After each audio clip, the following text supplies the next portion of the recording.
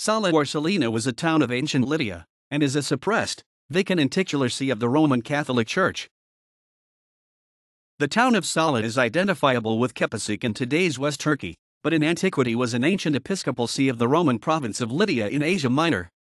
It was part of the Patriarchate of Constantinople during Byzantine times and was suffragan of the Archdiocese of Sardis. Sala is not mentioned by Michel Lequien in his work Oriens Christianus, but a Bishop Stephen is recorded in the episcopal lists of the Second Council of Nicaea.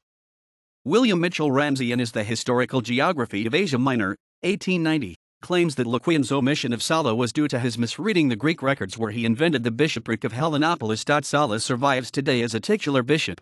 The seat has been vacant since January 27, 1962. Numenius Anatolius FL 458. Stephen FL 787. Floyd Begin Lawrence, March 22, 1947 to January 27, 1962.